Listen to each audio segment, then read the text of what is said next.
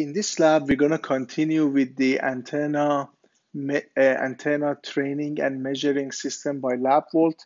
So in the previous lab, using the same system, we used a Yagi-Uda antenna as a transmitting antenna, and it was mainly operating close to 1 gigahertz.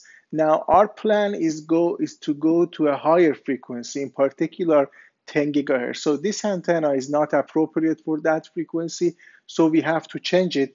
And now our new transmitting antenna would be a horn antenna, this horn antenna in particular, and that's going to be providing for us 10 gigahertz radiation. So to start mounting the transmitting antenna, to set up the new experiment, we first need to remove the Yagi-Uda antenna from the transmit mast. So I'm just gonna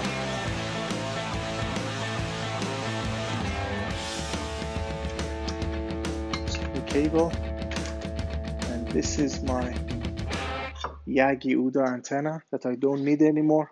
So I'm just gonna place it here. Now, what I'm gonna do is that I'm gonna first show you this horn antenna. So as you see here, I have a piece of waveguide. So this is the piece of waveguide. And as you learned in the class, it's gonna flare out to form a bigger aperture. So you're essentially going from a small aperture of a waveguide to a bigger aperture. So that's the way that we are creating the horn antenna.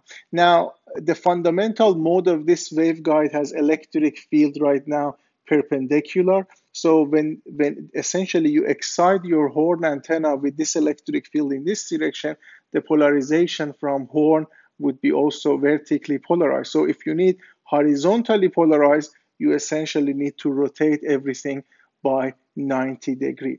Now, to excite this horn antenna, I need to bring a SMA cable to it. So to do that, I'm going to use this piece here. So if you look at this piece, I have my waveguide, and there is a SMA port here. So I can essentially bring the signal through this port to the waveguide system. So the only thing you need to do is essentially through these holes. So this, for example, this hole and this hole, you connect these two waveguides firmly, and then you bring a SMA cable to this SMA port, and then you excite the whole system.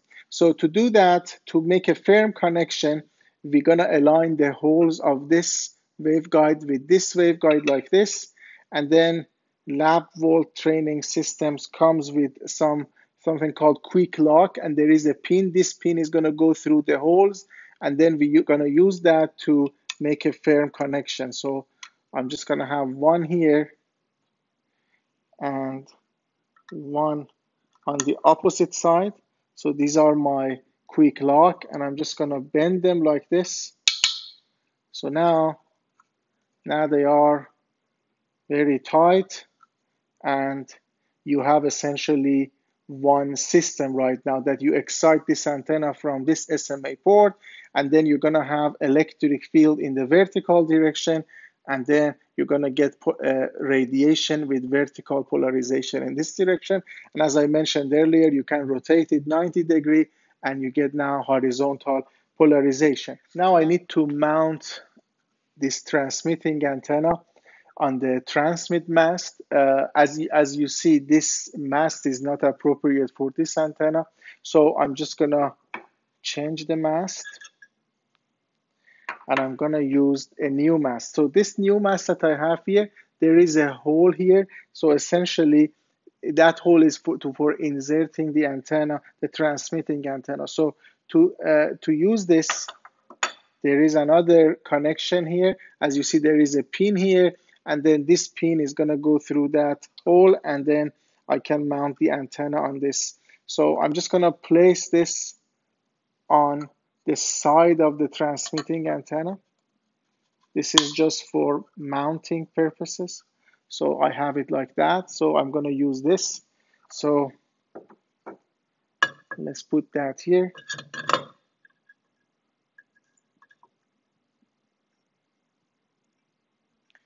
Okay, and I'm gonna mount the transmitting antenna right now in the horizontal polarization. So if this is the cable coming from here, this would be essentially the direction of the electric field, so it's going to be vertically polarized. So if I want it to be horizontally polarized, I need to rotate it 90 degrees like that. So again, look at the SMA cable is supposed to go through here, so the electric field is vertical. Now if I rotate it 90 degrees, that would make it horizontally polarization, and then I'm just going to place it here.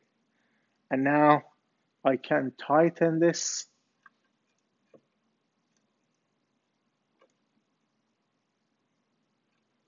And that essentially becomes the transmit antenna. We have now set up our transmitting antenna, the horn antenna, and now we need to go and set up our receiving antenna, or the antenna under test. So for this experiment, the antenna under test is an open-ended waveguide antenna.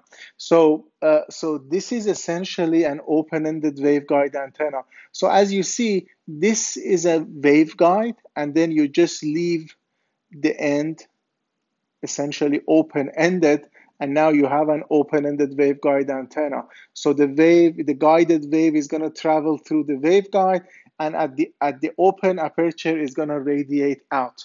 We've seen that in the lecture in the class. Now, again, similar to that, we need an input port to excite the whole system, and that essentially serve as the input port for us. So you see here we have the SMA connection. So if I can just connect these two, I can excite with the SMA cable from here, and then guided wave are going to travel in the structure, and then from this open-ended, it's going to be radiating outside. And if I have it like this, if the cable goes through here, then I'm going to have vertical electric field in the waveguide in the fundamental mode, and then from the open end, it's going to radiate outward, and the polarization would be like that. If I want to change the polarization, if I rotate everything by 90 degrees, then I have this polarization. Now, to connect these two, again, I'm going to use this similar thing that we used for the horn. So we're going to use that. And one more on the opposite side. And we're just going to do that. So that's essentially our antenna under test, an open-ended waveguide antenna. Just one thing I wanted to mention to you is that open-ended waveguide antenna, of course, comes at different frequency range. For example, we have, if it's bigger, that then essentially means you are operating at a lower frequency range. For example, consider this open-ended waveguide antenna. So this is for mounting. So the antenna itself is from here. So that's the excitation port. So you excite it at this point, and that's essentially the open end of the waveguide. So I mean, compared to the antenna that we are testing right now, this operates at a lower frequency range.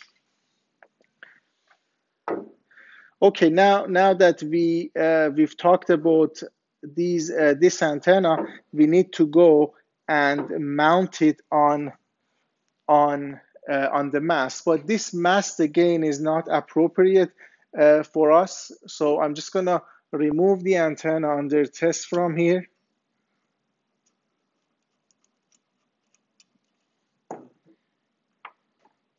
So I'm just gonna remove it.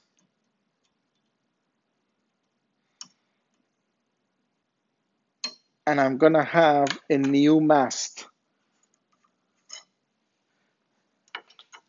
So the new mast would be similar to the one that we use for the horn antenna. I'm gonna place it here, and here I have a hole. So to mount the antenna, I essentially need a pin that can be connected here. Then this pin is gonna go through this hole, and then I can mount the antenna like that. So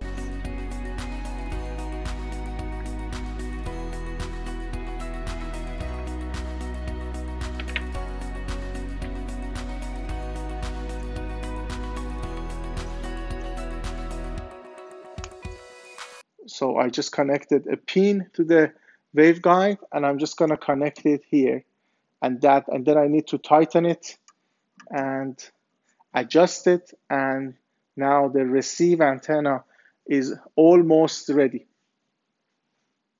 Similar to lab 1, when we mounted the antenna under test, we need to make sure that it's aligned with the axis of rotation. So the axis of rotation of this system is here. So this is essentially the axis of rotation. We're rotating around this axis. And right now, the aperture of the antenna is right here.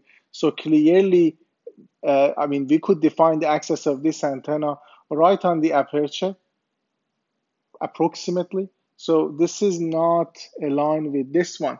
What we're going to do, I think the first step would be to rotate this.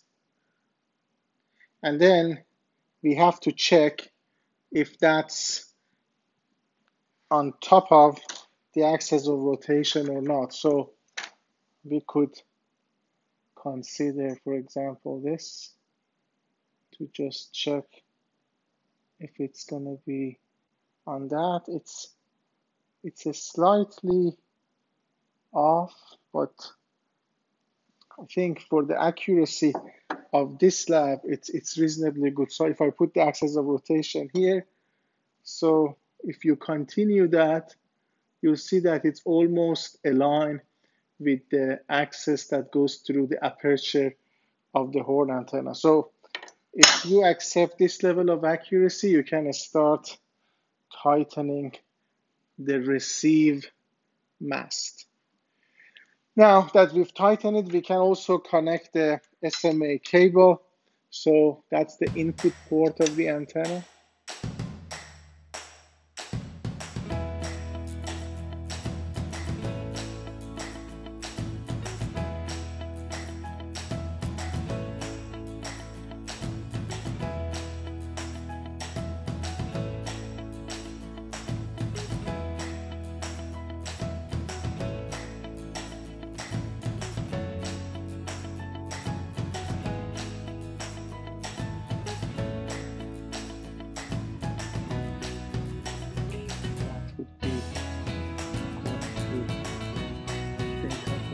System. Okay, so I think our system is now ready. Just a couple of things here is that if you look at the SMA cable, it goes like that into the waveguide, and the electric field inside the waveguide will have this polarization. And when this is gonna radiate, you're gonna have horizontal polarization too. And we've set up the transmit antenna also in the horizontal mode, so horizontal polarization, so they would be matched to each other. Okay, let's talk about E-plane and H-plane of open-ended waveguide antenna.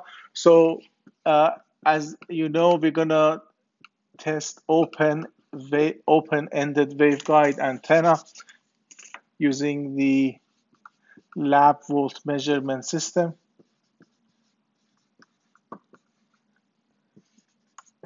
So sometimes we refer to this as OEW.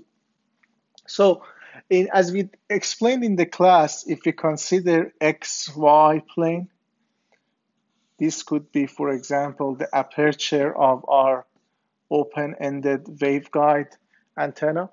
So as you already know, the electric field over the aperture of the open-ended waveguide antenna in the fundamental mode has a cosine taper structure. So we have a maximum right at the center, and then it goes to 0 because of the boundary condition here. So the tangential electric field at the surface of perfect electric conductor PEC needs to be 0. So that's essentially our distribution of electric field. I should have plotted it in a symmetrical fashion, but this is unfortunately not symmetrical. But remember that both sides are the same.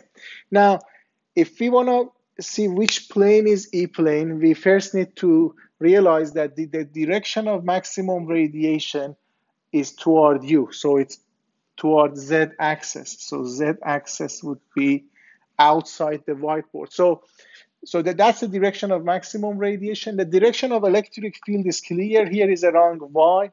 So if I make a plane using these two vectors, y and z, that's going to be my E plane.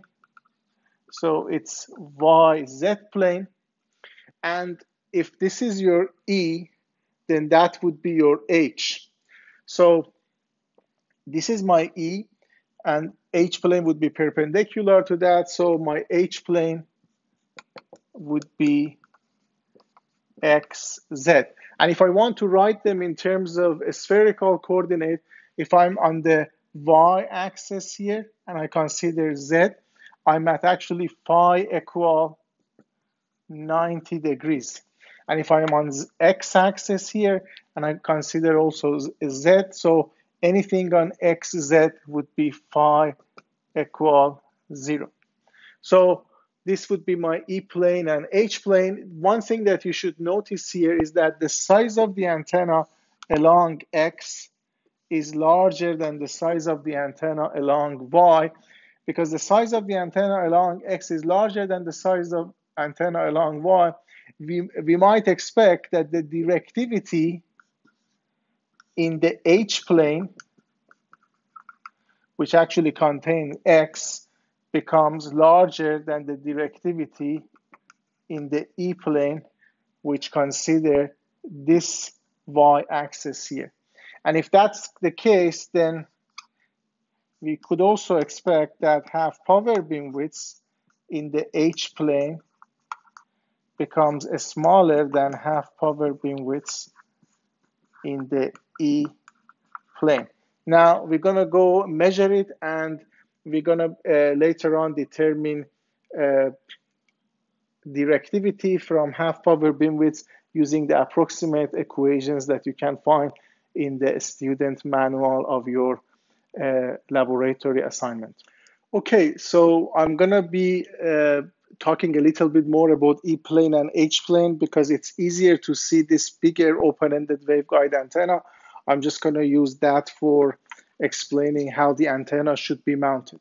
Now, so remember that if this is our open-ended waveguide antenna, this is the direction of the electric field at the aperture. So that would be the direction of electric field at my aperture. That's the direction of maximum radiation. So that's essentially my E plane. So the direction making by the E field and the direction of maximum radiation, that's your E plane.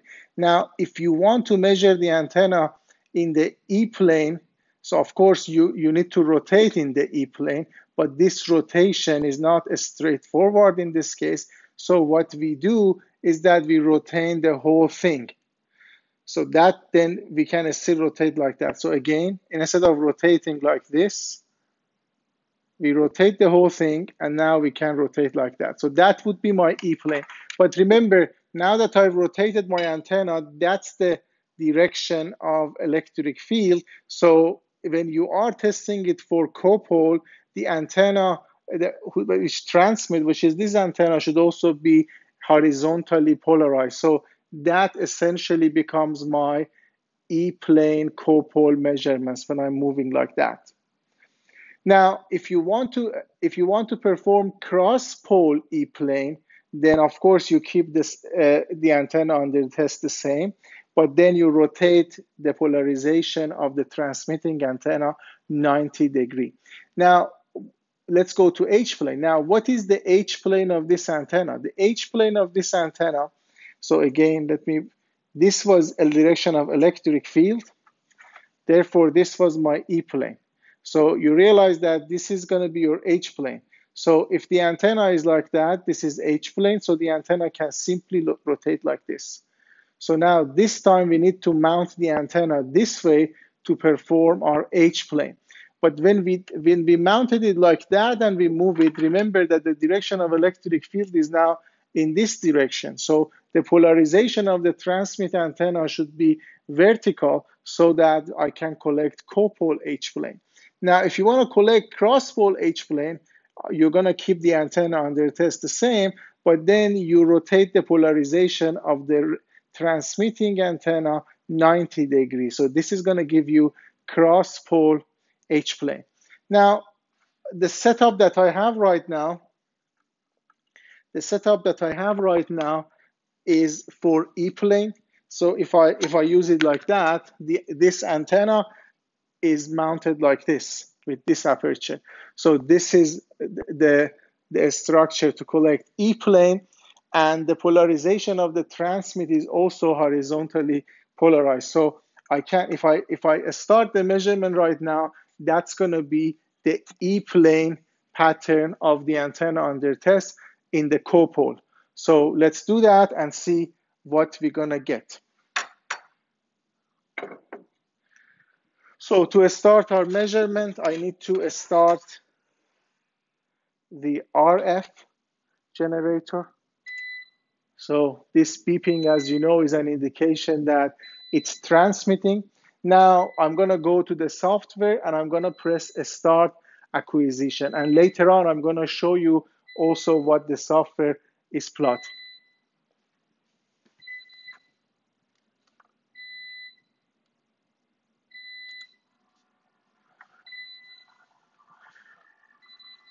Okay, as you see now, the antenna under test is rotating. And so, I mean, ideally I shouldn't be here. This needs to be as close as possible to the free space, but I'm just here to explain this a little bit. For example, now we are completely at the back side of the open-ended waveguide. So at this point, we are approaching our null, and now we're again approaching the direction of maximum radiation. So later on, you can take a look at the E-plane pattern of this antenna. Okay, now we're done with 360-degree movement, and we can stop the RF generator. Okay, we have now our open-ended waveguide antenna in the E-plane configuration mode. The polarization of the transmit antenna is matched so that we're gonna be collecting copole E-plane. I'm gonna press start acquisition and start collecting our radiation pattern. If you look at the right, by the way, you see that I applied 15 dB of attenuation. I already tried it with no attenuation, and still we have the saturation issue. So we have it under 15 dB. The other thing to note is that the transmit and receive antenna distance, the separation between these two antennas, have been increased to 1.5 meter according to the student user guide. So now we are almost done with the collection. I mean, this collection is not perfect. I need to place absorber appropriately and do some fine adjustment, but the main purpose here is to do a couple of comparison, especially with the H plane. So now I'm just gonna store it under E plane, and now we can also, for consistency, move the maximum signal level to 0 degrees. So now we can take a look at the pattern that we have, and if you look at the right column, you see that the maximum signal level is minus 7.36 in this case.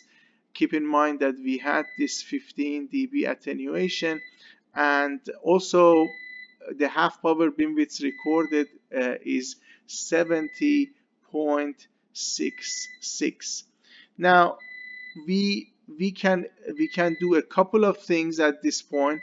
One thing that we can do is to collect the cross pole E plane. We could just do that and see what's gonna happen.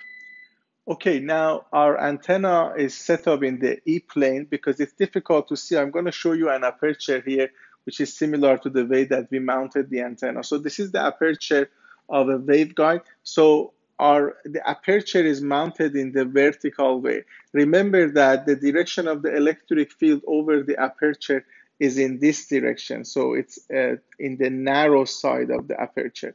So this is essentially the antenna under test. So the copole would be this horizontal polarization.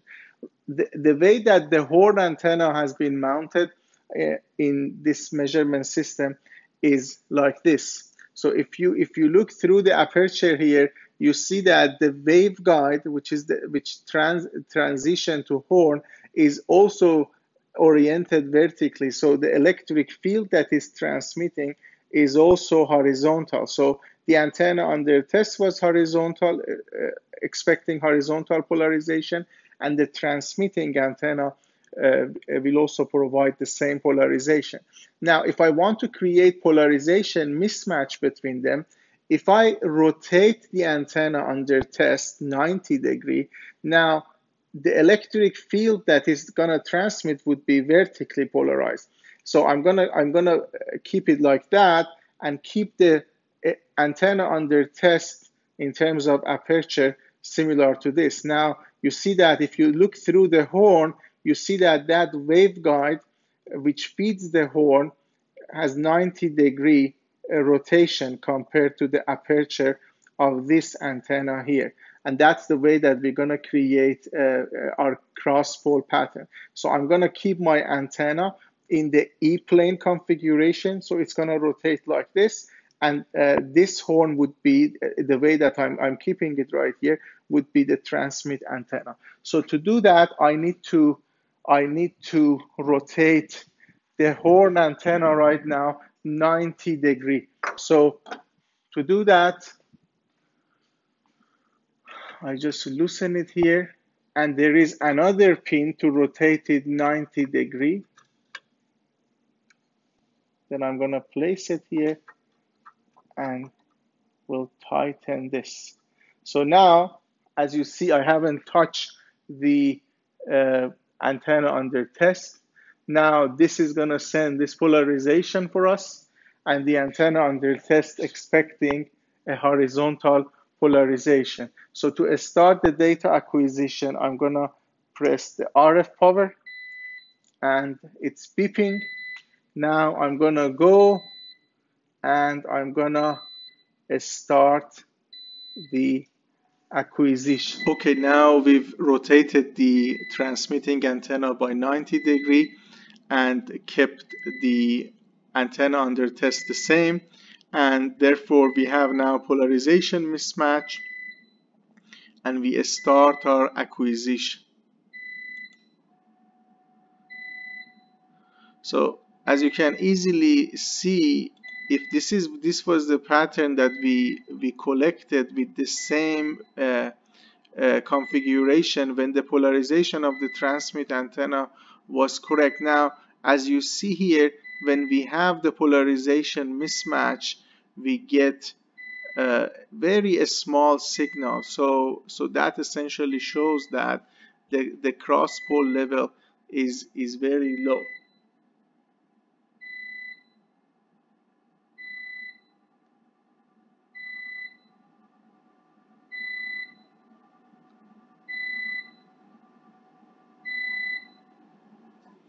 Okay, now this is done, and we can store it under document 2 under E-plane, and more accurately cross-pole E-plane.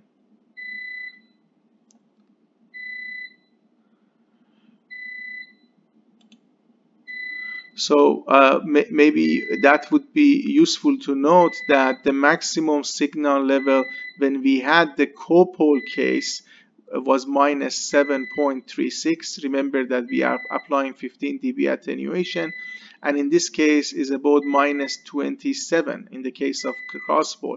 So the crosspole that we measured in this case was 20 dB smaller than the copole. The last measurement that we've done was cross-pole E-plane.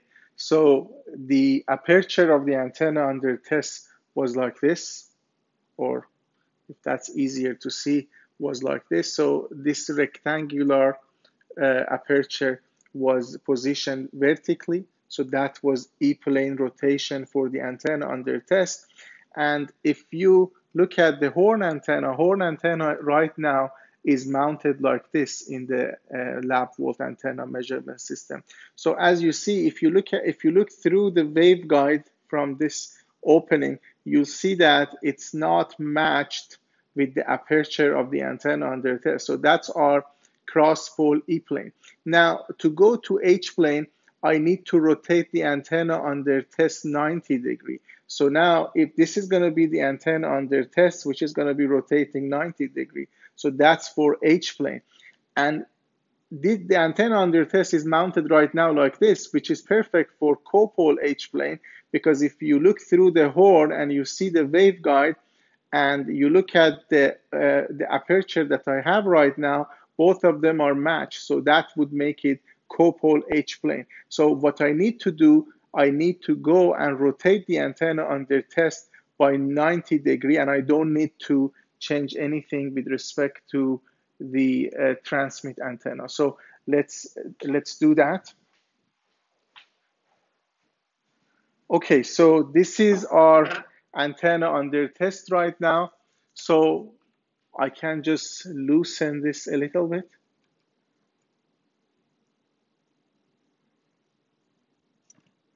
And I'm going to use the other pin to rotate it 90 degree.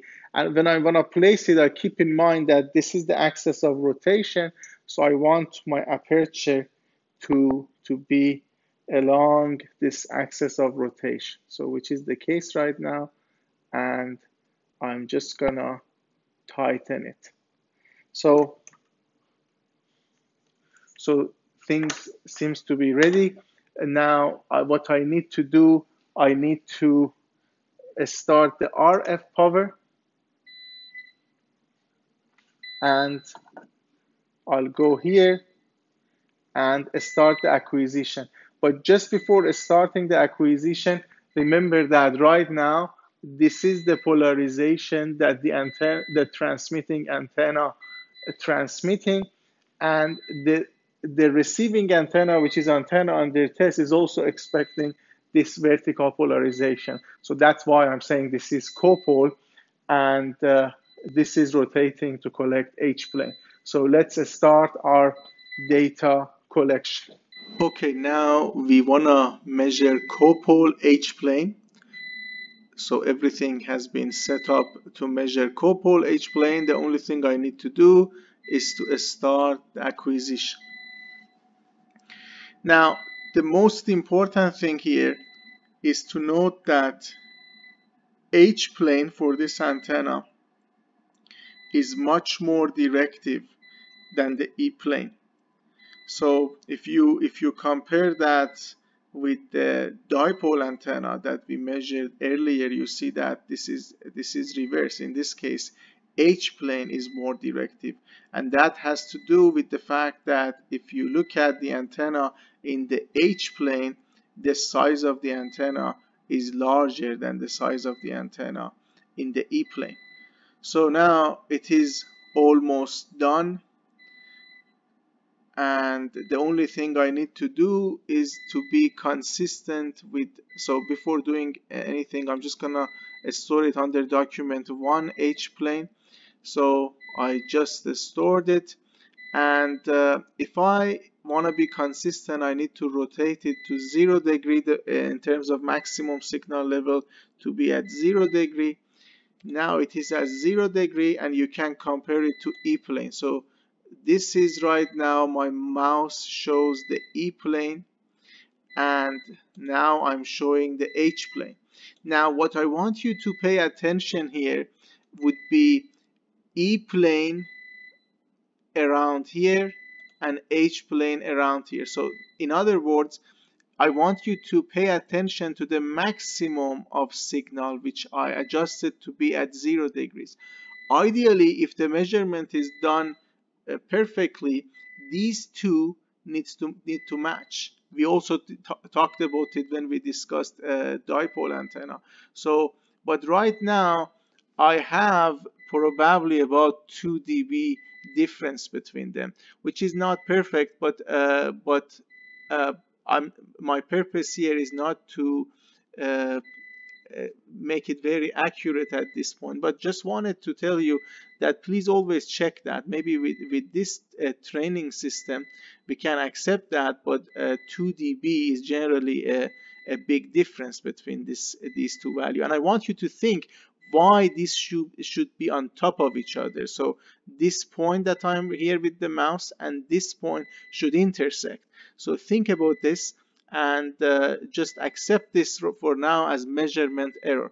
Now, as you see, the H plane is much more directive than E plane. This is my E plane is much more directive, and this also, the indication for that is also in the half power beamwidth. The half power beamwidth that our system collected for us in the E plane is about 71 degrees, and for the H plane is about 62 degrees. So although they're not very accurate, but it actually shows that uh, the H plane is more directive in this case, or I can. Okay, we just finished our copole H plane. So the only thing that remains here would be to perform cross-pole H plane. Now, to do cross-pole H plane, we're not going to do anything to the antenna under test. We're just going to rotate the transmitting antenna by 90 degrees to change its polarization. So we can just loosen this up a little bit and rotate the polarization and tighten the whole thing. Now the system is ready to do the measurements. Okay, let's do the cross-pole H-plane data collection. So we're gonna go to the acquisition and start the acquisition. So similar to cross-pole E-plane, you see that also cross-pole H-plane, which is now being plotted by white color here, is extremely small, and that essentially shows that our cross-pole level for this antenna is very small.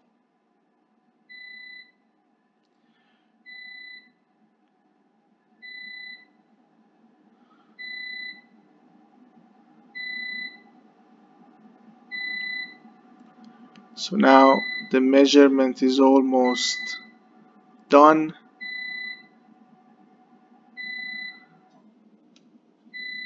So let me save it under document 2. Under H plane of document 2, we dedicated H plane document 2 to cross-pole measurement. Now if we look at the right column, we see that for the copole H plane, the maximum signal level was about -9 dB. Remember that we had this 15 dB attenuation for everything. So that was -9, and for the cross-pole H, the maximum signal is about -25. So it's about, in this measurement, is about 16 dB smaller than copole. So to summarize, this was this highlighted one with that I'm showing with the mouse is copole H plane. This was our copole E plane, and this tiny signal here was our cross pole for the E plane and H plane. In this experiment, we want to figure out what would be the effect of having a ground plane, a metallic plane between the transmit antenna and the receive antenna. Right now, we are in the H plane setup. So, and the polarization that you see that's coming from the horn antenna is vertically polarized, and also the polarization that the receiving antenna is expecting is also vertically polarized. So the first part of the experiment would be for me to look for the angle at which I have the maximum reception by the receive antenna. To do that, I'm just gonna loosen this a little bit, and I have the screen of computer. I can look at the screen of computer, and I can look at the received signal. Remember that I had 15 dB, so the number that attenuation. So the number that I'm reading for you is considering 15 dB attenuation. Right now, what the software shows me is about -16 dB reception. Now, as I rotate it toward the antenna, right now, for example, I'm at -11. Now, here, I'm at -9.6. here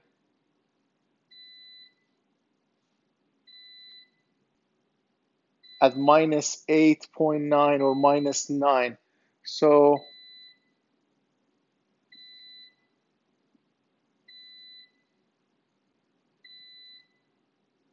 it seems really the max that I'm receiving in this case is around minus 8.7, 8.8, and this is minus 8.8, and I'm gonna tighten it. So when I tighten it, I might change the angular location a little bit, so I'm gonna read it again. So when I'm here, I'm at minus 8.7, minus 8.8. It's fluctuating between that. So let's call it minus 8.7. Now, this is minus 8.7, and now I have a ground plane, a metallic ground plane, and I'm gonna keep this about 20 centimeter away from the transmit antenna, and I'm gonna read also what is the reception that I have. The first one that I'm gonna do would be like that. So I'm gonna have that, and I'm gonna bring it, and I'm gonna place it like this. So now when I do something like that, it's about 20 centimeter away, if I'm not mistaken. Let me be more accurate and do it with a ruler. So 20 centimeter, I'm about here. So now when I read the signal, it is almost at minus 21. So this is minus 21, and the reason is I'm going to discuss the reason after another experiment. So this is about minus 21, and sometimes it goes even below that. So as you see, it actually reduced the signal significantly. Now let's go to the other one, and in this case, I'm going to keep the ground plane the same distance. So it is still 20, but now what I'm going to do is that this is horizontal now. Now this is minus 10, which is fantastic because I think earlier the original one was about minus 8.7. And so it's not a big change. We are at minus 10.5 right now, for example. So you see that from minus 8.7, we're just doing that. We get to minus 10.1, minus 10. And as soon as I have it like this, we go to about minus 20 dB. So this is the reason for that is that, remember, the electric field that's coming from the horn antenna is like that. It's the vertical polarization. Now, if I have the metallic ground plane in this configuration, that's going to create problem because, as you know, the tangential electric field over the surface of the metal will go to zero. To be more accurate, over the surface of perfect electric conductor. So you are significantly disturbing the radiation from the antenna. So the electric field over the surface of PEC should be normal to the PEC. But here I have this component is actually tangential, so it significantly changed the reception. But as soon as I put it like that, this electric field that's coming, it's perpendicular to this surface. So the change would be minimal at the received signal. So that's the importance of the boundary condition in this situation. So this actually shows that how a ground plane can change the received signal.